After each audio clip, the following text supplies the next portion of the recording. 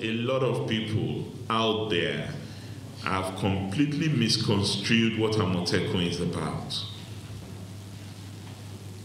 Amotekun initiative put together by the governors of the Southwest is not about an exclusive protection of indigenes of the Southwest. It is about safety and security. It is about the safety and security of every person resident in the 6 states of the Southwest, regardless of where they may have come from. The bill is not likely to propose an exclusive protection for Yoruba people living in the 6 states.